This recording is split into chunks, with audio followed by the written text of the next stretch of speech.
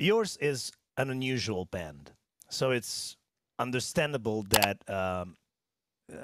it's understandable to see you go for unusual decisions. Why the need to travel 9 years back in time, back to your first incarnation, Bodega Bay, and revisit our brand 𝕃𝕀𝕂𝔼?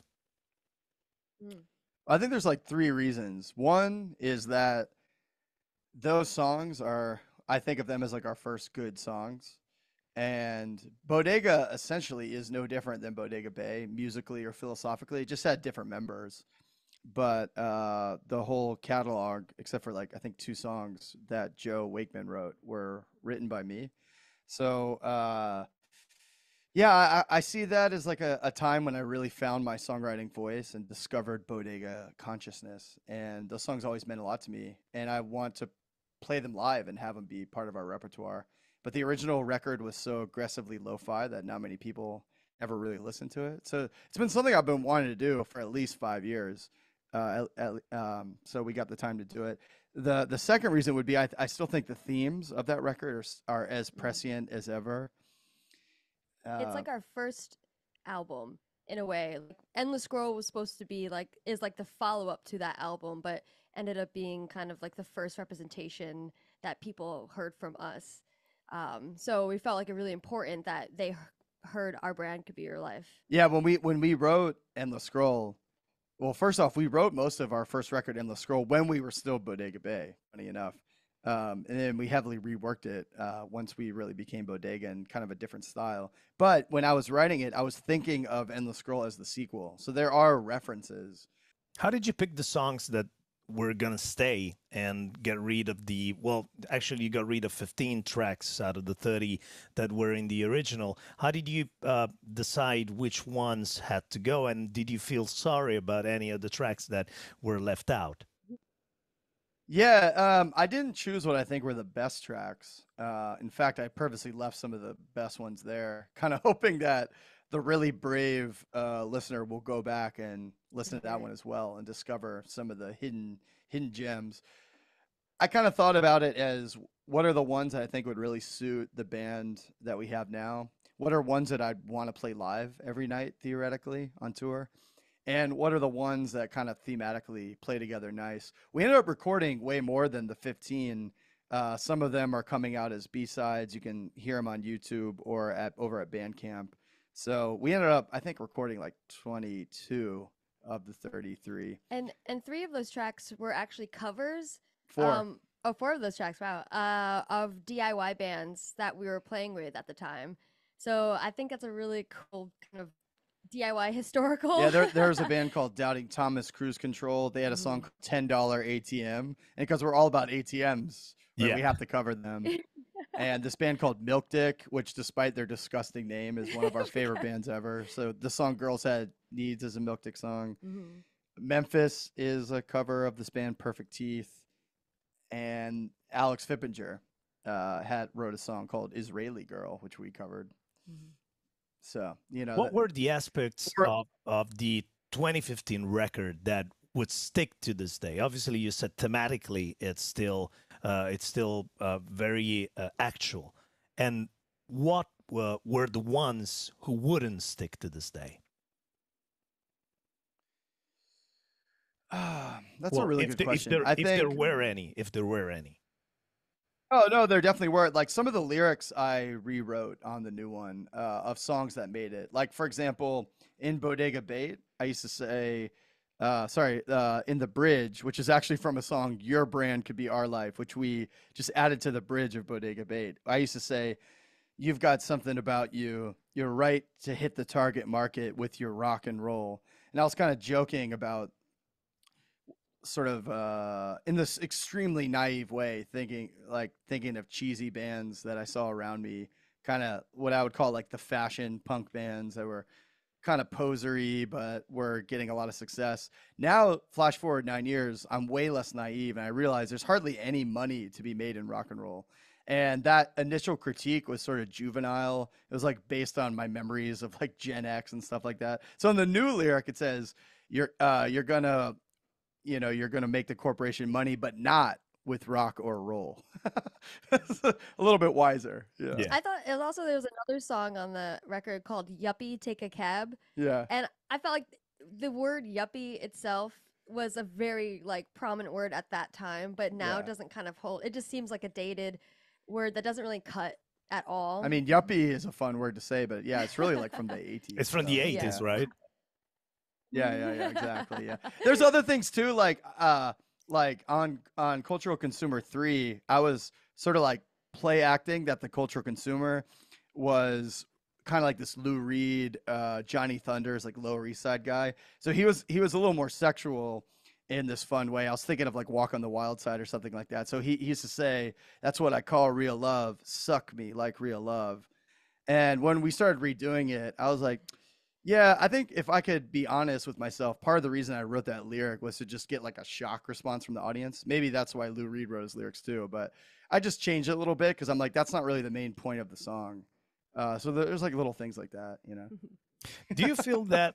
Do you feel that you somehow put at risk the natural evolution of the band by going backwards, or is going back a way to move forwards in your case? That's a great question. I actually think it was a way forward because one thing we really have been wanting to do is evolve the band's sound away from just kind of traditional post-punk, which is definitely what we were doing on Endless Scroll, and become more of just like a straight rock band in the sense that we are more melodic. It's sort of atonal, less doing like the talky vocal kind of thing. And it turns out that's exactly what we were doing 9 years ago in Bodega Bay. We kind of took a detour into post-punk, partially because I realized at the time that a lot of people were misunderstanding the meaning of our songs back in Bodega Bay because they were so poppy and playful that I was like, people are really missing our social critique here, at least locally. And I found that the form of post-punk kind of allowed for the lyrics to just be front and center. But as we've toured and as we've really developed, we're kind of, not only is that like a super overcrowded lane, but it's kind of become a little bit boring for us. So, you know, I still think conceptually we're kind of grounded in this art punk way. Really, our biggest influence recently has been just like the Beatles or a lot of 90s rock and roll, like Pavement or Smashing Pumpkins or even like Sheryl Crow or something. We want to write big hooks, you know?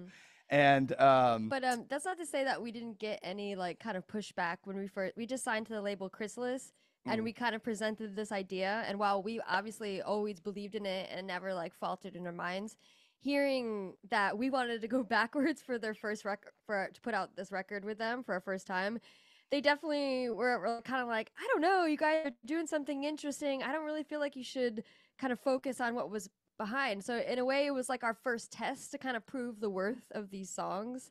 And I felt like once we had kind of convinced them and like showed them that, you know, then I felt like we were super validated. Well, also, we didn't just exactly copy them. There are some brand new songs on this record that we wrote last year, like Dedicated to Decade. It's a brand new song, track 1.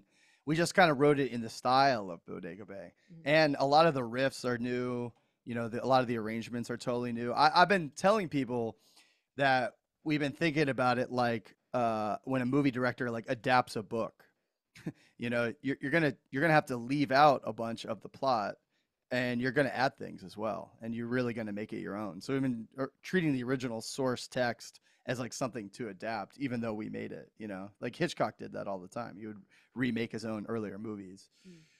Yeah. The general sound of the band, like as you said, has changed, especially if compared to Endless Scroll. Is it, has it got anything to do with the fact that you changed 3/5 of the band during lockdown? Are they different musicians? Well, of course they are, but are they bringing something different? Are they a better fit for the band? Yeah, I think that has a lot to do with it. Like Dan and me really, really bond over a deep love of Beatles. So, and a willingness to try to write like the perfect pop song we're sort of pop formalists in that way. Whereas that was definitely not an interest of our other lead guitar player, Madison. He's a formalist in a very different kind of way. And yeah, Adam C., our new bass player, he is a philosophy professor. So Okay. you know, Makes sense. that's his main day job. And so I think He that's, teaches animal you know, ethics. like, because our band is sort of it's philosophy disguised as music, which is probably what drew him in. And so that's a wonderful fit. And Adam Shumsky, our drummer, he's just an amazing drummer, and he's sort of like a songwriter's drummer, where his fills and his parts are really trying to Complementary yeah, they're almost as important as anything else happened, and they're very very well thought out. Yeah, I think the band is suited to the music, and the music is suited to the band. Like, I chose the material and what you know, what songs do I think Dan would be excited by? I think I know his taste sort of well enough now. And you know? Dan and Shumsky, their day jobs are as musicians, where the rest of us they kind play of in wedding bands, do and other stuff like art that, or so. other things. So, and I think like they have this kind of jazz reaction to, like, you know, we bring a lot of songs to them. Like, when you join Bodega, you have to learn like our whole catalog, which is right now like 70 songs.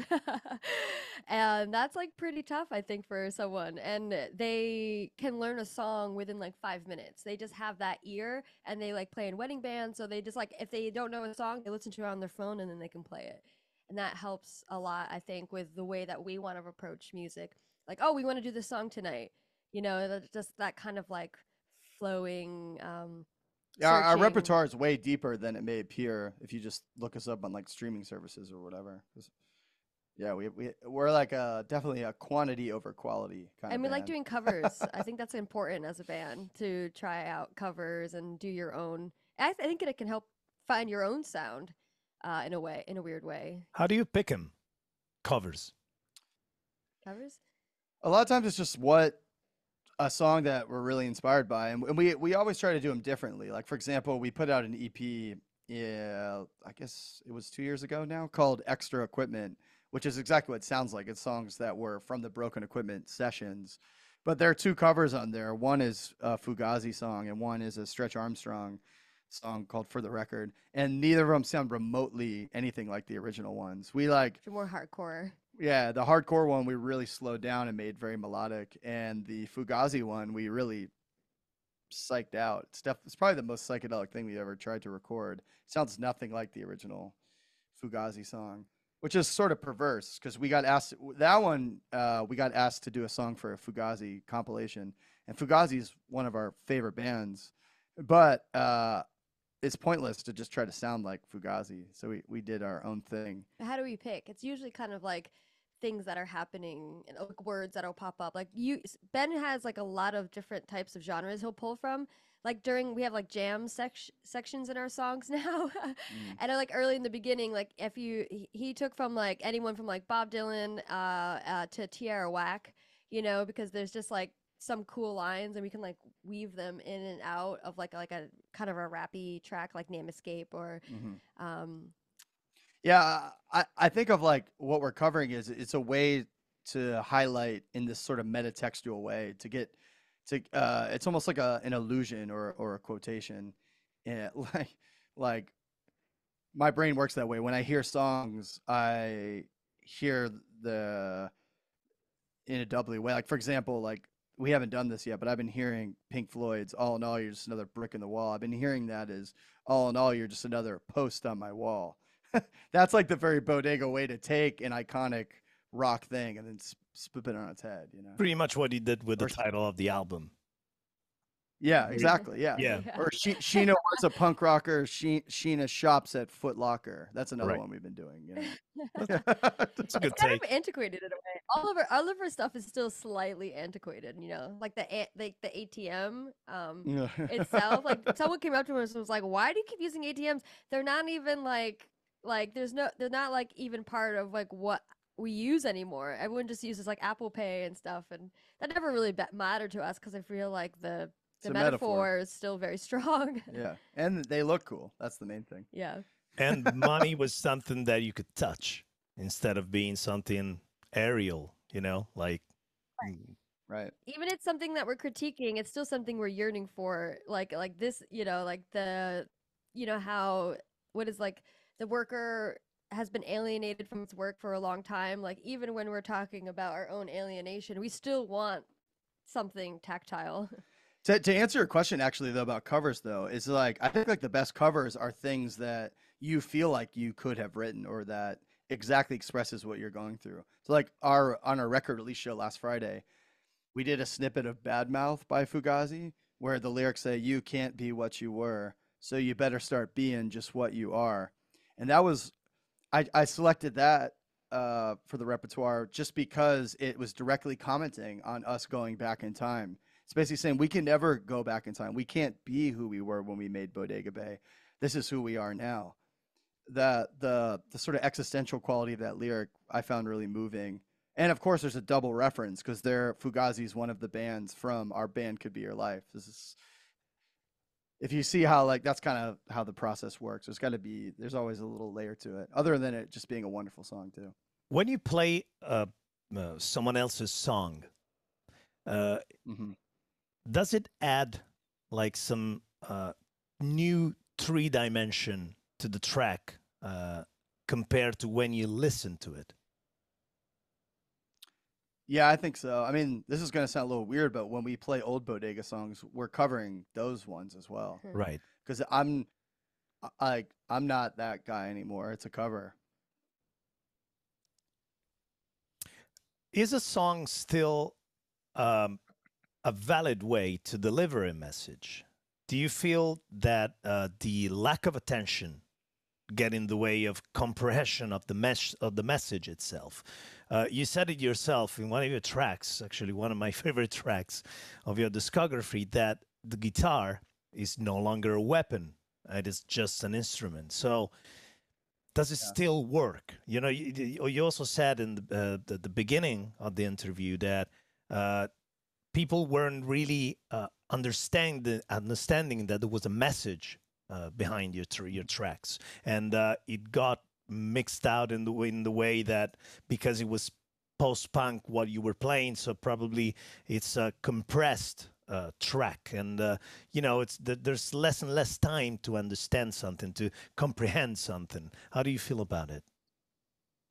Yeah, well, when I say message, I don't just mean that there's one message, and if you are not 100%, it's not propaganda. It's not just one thing that I want you to understand. I feel it's more when I say philosophy. I think it's more of a philosophical take on life that you want people to think, to ponder, to get a second thought on things, probably.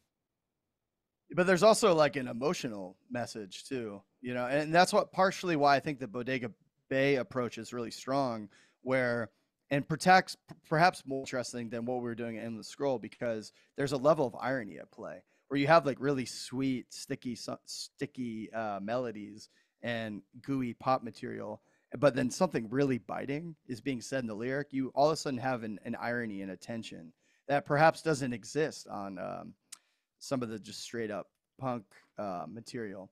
But yeah, to answer your big question, I don't think that sort of political lyrics travel culturally in a vast way, like perhaps they would have, when Sam Cooke was singing his songs. How about social lyrics, not just political? Of course.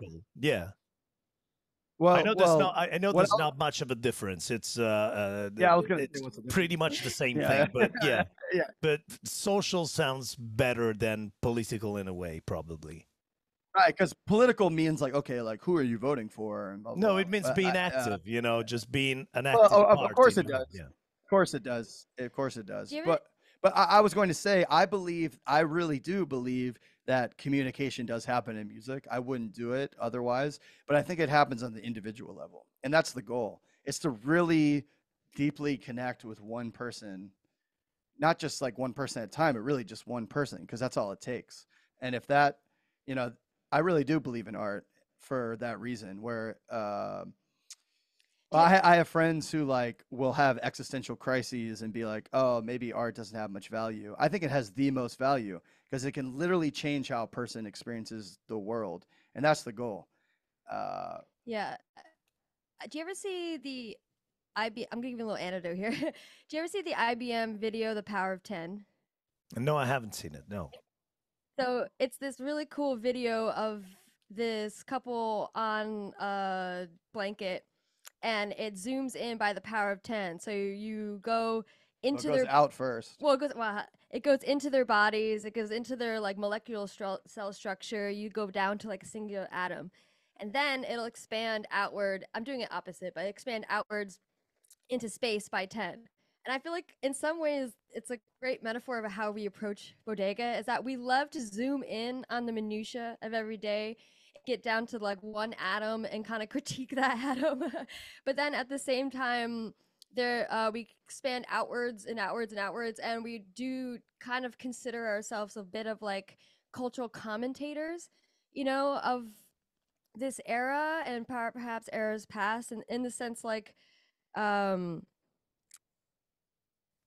that particularly in the information age right now, information is at its lowest for longevity. And what I mean by that, if you look at a meme from like 2017 or a website even, just as short as back time as that, you won't be able to find the address or the sources that you want for an article because the internet is forever changing and the data is getting lost or corrupted, or it's no longer supported on today's. It's shrinking. It's shrinking in a way. The internet's supposed to be this huge place, but there are really only like 10, like an 10 elephant, websites like with the memory of an elephant. Right. Yes, that would keep everything. And so yeah, and I feel like in so much of what we're doing is kind of categorizing or like being like of this moment. ATM is at this moment, and it's supposed to in a way just kind of.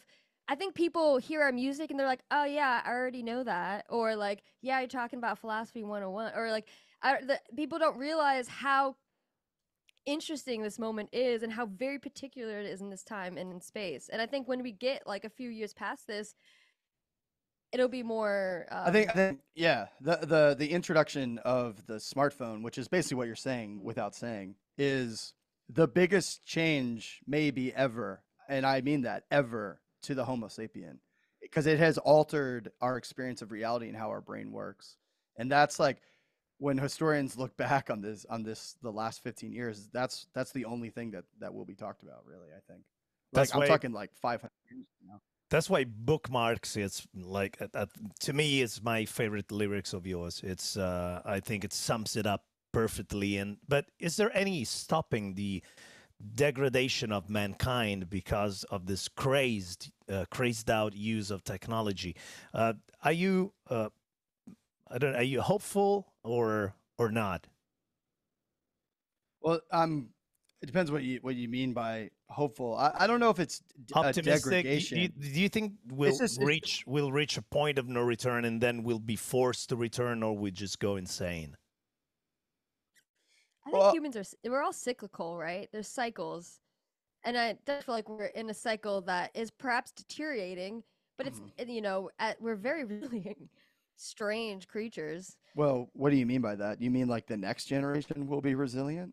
No, I just think like as an entire species, I think there will, let's say if we're talking about the minutia of this, I bet there will be laws in place against children having smartphones.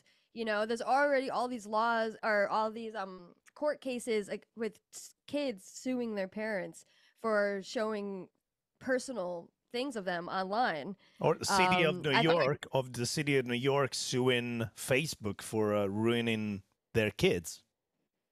Yeah. Which I thought it was pretty interesting. Yeah, that is. I haven't even heard of that. But I think that there's some much bigger paradigm shifts that's just the tip of the iceberg. What I'm talking about, like certain concepts that we have taken for granted for the last 400 years are going to be gone. Like I think the concept of privacy will be seen as a blip from say like the year 1600 to like 2005 or something. Because basically imagine if you're Billie Eilish.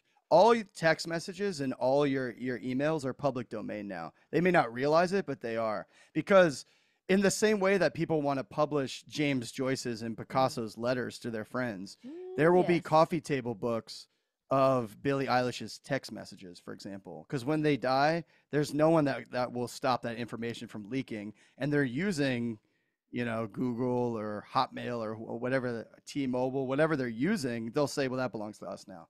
And whether it does or doesn't, the information is just out there. And the same way, you know, you're not allowed to have, you know, it's like privacy just seems like a concept that won't work.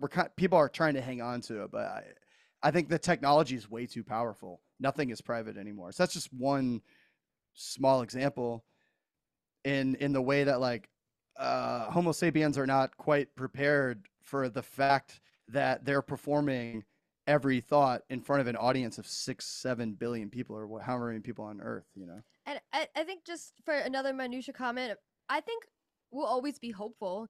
That's like part why we make art, right? And yeah, of course. and I think we always come back to the stripped down aspects of what we want as humans. And I think with this technology, our idea of connection has really shattered in a strange way. Of like, easier it gets, the more alone you feel. But I mean, with the best of technology, like, I feel like I've gotten a great insight to other cultures I would never have gotten part of from their own words. You know, I've even made friends, you know, online. I do have hope, although, like, the overwhelming despair is pretty hard sometimes. No, I mean, what I believe in artistically from our band's point of view is live music. I think it's one of the only things where you have that rare moment where you're with a bunch of bodies in a room, and AI can never really replace that. All right, but speaking of live music, is how the society is shaping up actually changing or affecting the connection that you have with the audience? Do you see that? Do you see the audience change right before your eyes, or do you think that during your career span, it's been pretty much the same? It just stayed the same. I think it's been pretty much the same. Like, when people go to a show, they don't want to be looking at their phone unless they're bored with what they're seeing. Well, we're not big enough for everyone to pull out their phone the entirety of the show. You know, I feel like there's certain bands, or like certain, like Billie Eilish for using, like, they'll like film the entire show on their phone, and it seems like a wasted. Well, that's ages 20 and below, which I don't think many people age 20 and below know about Bodega yet. We're a very, like, you know, 20-year-old, 30-year-old, 40-year-old audience. In some ways, I think our shows have only gotten better. I think as people engage with our music and realize there's such a rich history there, and if you come to our show, you'll see that we're rather, I wouldn't say combative, but we're very open to, like, this is why we react, I think, really well to the British audience, because they love kind of jeering the people on stage and calling out, and kind of, like, you know, just like having a cool dialogue between audience and band, and we love that as artists. So, like, if you come to a Bodega show, we'll look you in the eye.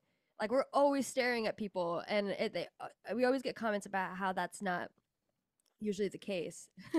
Don't you feel that alternative music and live music in clubs instead of huge arenas and big venues, it's actually the safe spot? It's a safe place for music. And does it, I don't know, if I were you, I wouldn't crave playing in a stadium for the same reasons that you highlighted. People will, you know, just pull out their phones and not pay attention, and probably you have a mixed up audience of, you know, just people who just want to be there, you know, punters or posers or whatever, and might not be there for the message, not for the music.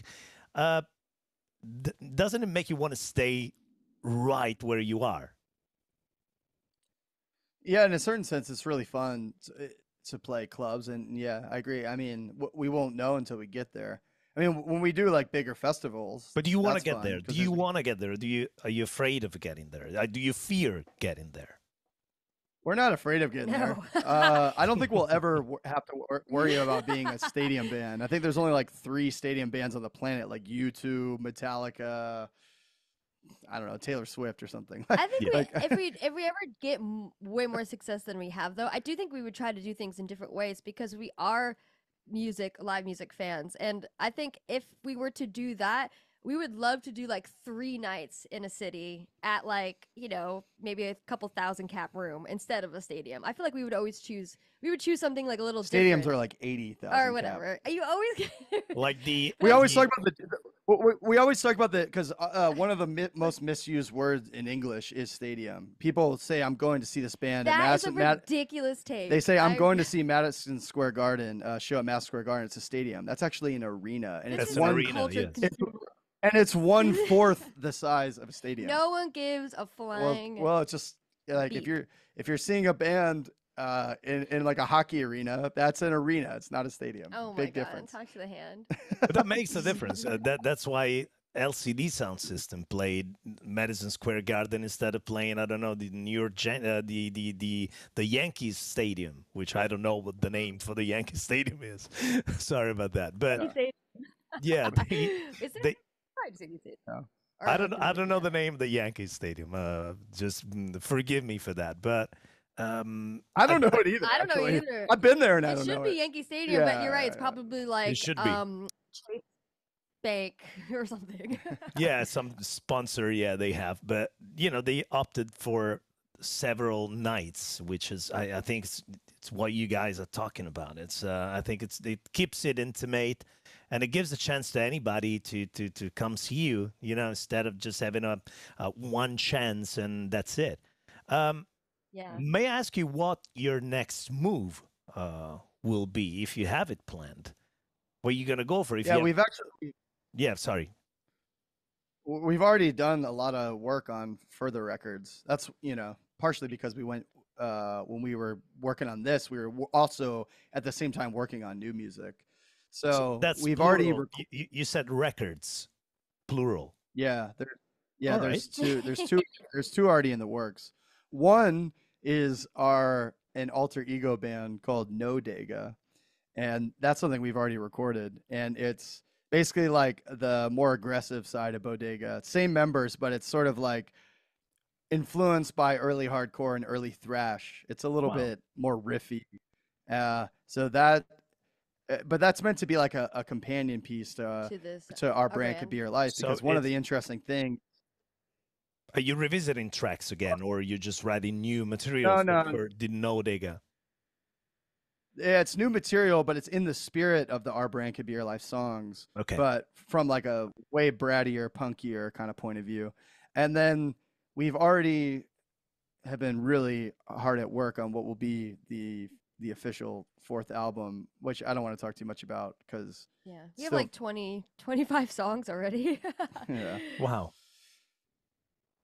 How do you feel about? It'll be good though.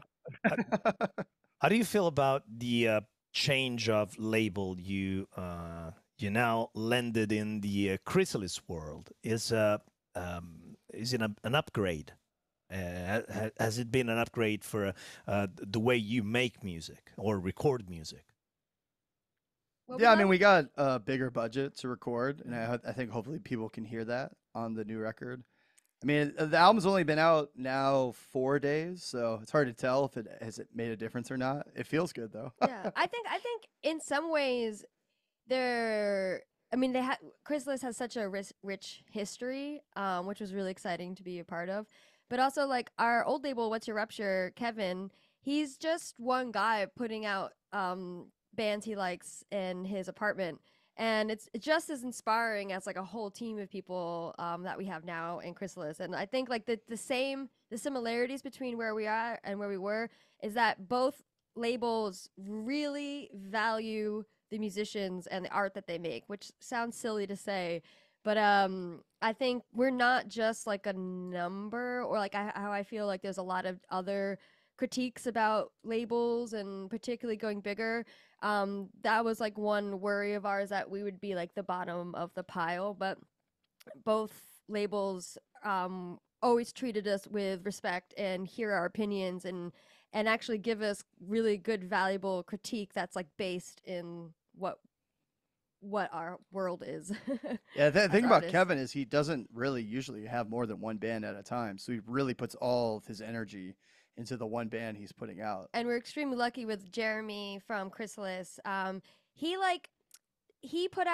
discovered like Portishead he like found their music and was like, this is kind of weird and interesting. I don't know if anyone will like it, and put, like he's such like a tastemaker. So to be kind of brought into his orbit from someone who has like these amazing tastes, it just feels like, I don't know, it's just like I feel like we're very lucky and very honored. Yeah, the new Beth Gibbons stuff, it's awesome. So yeah, speaking of Portishead, Yeah. I have great expectations with that album. Is there any? He's my idol. Yeah, she's awesome. Is there any city-related musical scene that thrills you these days? There's a lot going on in Australia. There's a lot going on in Canada. There's a lot going on in Leeds or Dublin or London or South London, New York. Is there anywhere in the world that you would like to be right now, or that you just feel fascinated by? I mean, there's great things happening in New York right now. There's this new band called Consumables that I'm super into. There's a bunch of really great bands in our city. Right now, I think there's awesome things happening in Atlanta. I don't know if you know the band 𝕲𝕗. They're maybe my favorite American band right now, and there are also newer bands in Atlanta. They're doing really interesting things. Yeah, this band CDSM. I was just going to mention them. Are really great. Yeah, I mean, in some ways, we're like, it's like a world. Although the powers that be won't want this, but I feel like we do live in a world economy or a world like I really want world citizenship. Like I just like, let's just get it over with. No more borders. Like I just feel like there is so many cool scenes happening. I would love to just jump from each and every one and just get a taste. The next move will be the abolishment of nation states, and they'll just be corporation states. So it'll be like, this is the land of Amazon. This is the land of Chipotle. Well, I think we're going to be crypto.com. What do you say? Yeah. The island of Manhattan. Mm-hmm. Thank you very much. It's been an honor to have you here. Good luck with your album. Good luck with your music. Good luck with the touring. And I'm very excited about everything you said about your near future. So looking forward to hearing new albums and new music. So thank you very much. Thank you. Thanks for having us. Talking to a legend.